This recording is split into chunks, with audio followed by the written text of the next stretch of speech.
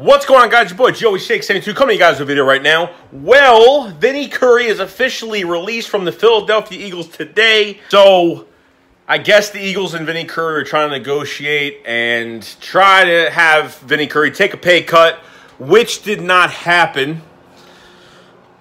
Excuse me, which did not happen. So, the Eagles save about $5 million in cap space. And, I guess that was the holdup with Vinny Curry.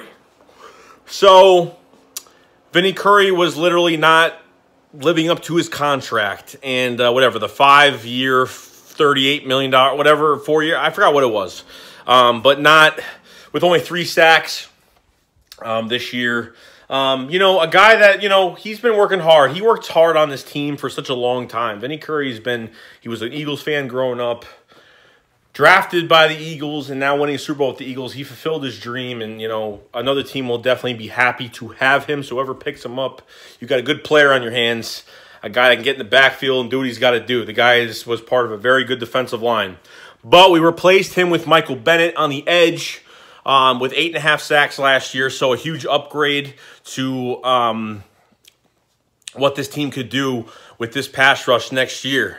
So, I'm all for the move. I knew it was going to happen. Do I really want him to go? No, of course not. I'd rather him stayed. If he stayed, man, a lot more depth on that at the end. You know what I mean? At the end position. But unfortunately, he did not live up to his contract. Unfortunately, he doesn't want to give up the money that he's making. So, we had to put the cut on him. So, we get about $5 million back in cap space. So, the Eagles should be around at least $17 million in cap right now. This is without Michael Kendricks being traded or released. This is without Darby being traded.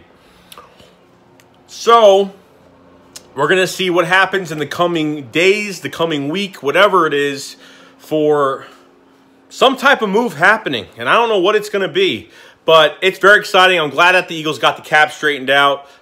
We all knew Howie Roseman could do it. So, that's really all I got to say, guys. So, well, let me tell you, what do you think about Vinny Curry not being on this roster? Will we be affected by it? Do you think we took care of that position already? Or, hey, this is towards something bigger?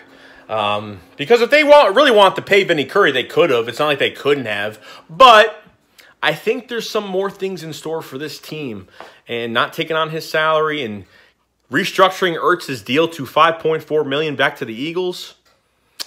Yeah, there's some things going on that we don't know about, and we're going to find out soon. So that's all I really got to say, guys. So you guys enjoy your day. Shake Squad up. Fly, Eagles, fly.